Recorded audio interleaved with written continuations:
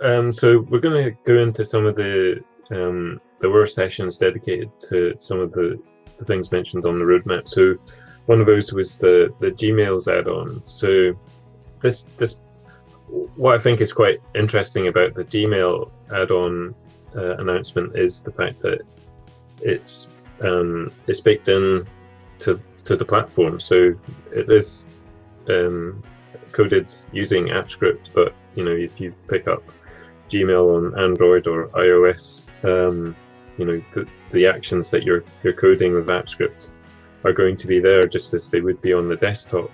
I just wonder, from the room, with any other projects already spinning up in your mind that you think you could tackle this?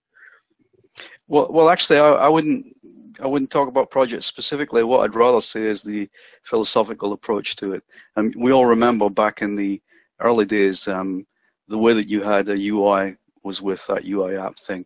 And then they decided that was a little bit too limiting, and then it became, you had this problem that if you wanted to talk to the end user, you suddenly had to learn HTML and CSS and JavaScript and all sorts of stuff, just to ask him a question, and that, I thought, was a massive inhibitor for people who were just starting up. I think that people get started up on AppScript because it's kind of easy to get going, and then suddenly you've got to ask a question, and there's a whole new world you've got to learn. And I think that the approach with the Gmail add-on, from what I've seen of it so far and what I've understood, is, as you say, it's much more integrated. You don't have to know all those things. You don't have to be a front-end developer just to ask a simple question. And I think this will remove a tremendous barrier to adoption ever since the UIApp went away. I wasn't a fan of the UIApp, by the way, by any means, but I think it was a big barrier for people to get started doing better things.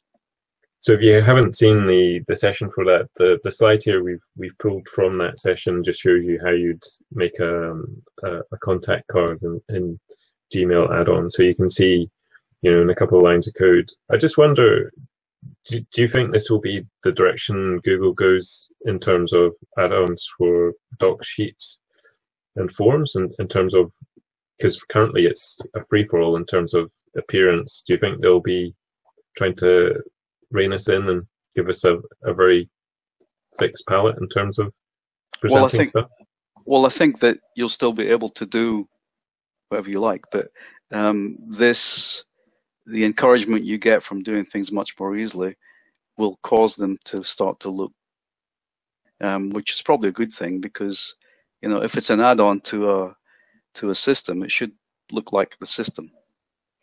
It should be part of what it's supposed to be an add-on to, as opposed to some strange, weird, and wonderful thing that we can all come up with from time to time. So yeah, I think they're all going to eventually hone in. It's like material design. The way that every Google website you go to pretty much nowadays, it's a Google website, and because of the way you interact with all the widgets and so on is standard, and the color schemes are standard. So you don't have to, I wonder how I navigate around this kind of a question whenever you arrive. And the same thing should apply to add-ons as well. So I think it's good. But of course, the underlying apps themselves, like Sheets and everything, also need to be upgraded to be like that too, because they're not yet. So I think I think it's a good thing. Steve, you're the owner of the Google Plus add-ons community, which is booming, by the way. I think you went over 16K members. Have you any thoughts on, should add-ons for the other platforms go down this route, or do you think that's going to be too limiting, or any thoughts? I believe I saw some communication where I'm kind of leaning towards what Bruce was saying. Yeah, I think this will be available eventually, but they're not going to take away, for example, the HTML service. Yeah. As long as you fall in line with the best practices that Google has on their documentation.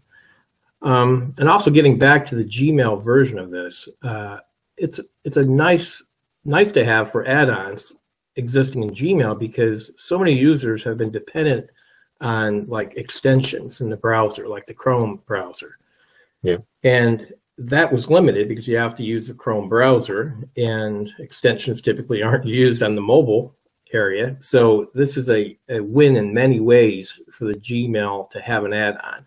So that's why you're going to probably see a lot of these famous Chrome extensions for Gmail perhaps navigating to this and maybe going away.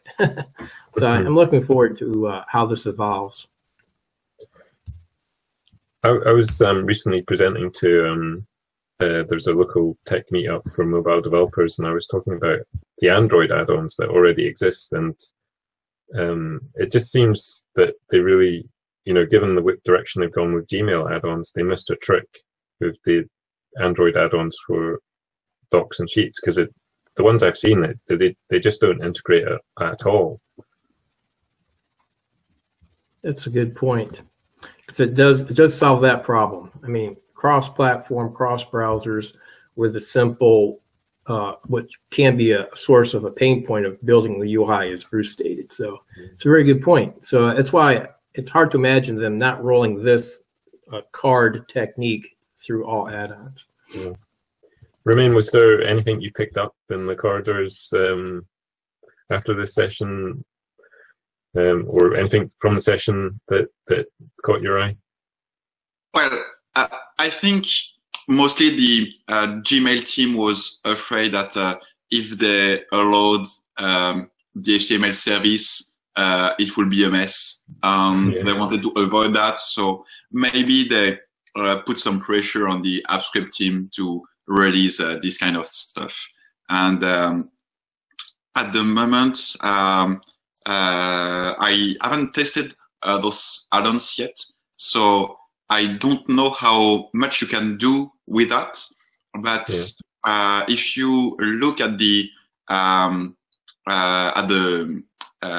session, you will see that well, it was a tiny bit disappointing, because in fact they made presentation of two different add-ons from two CRMs, Salesforce and Prosperworks, and in fact their add-ons were really exactly the same. And so if they've built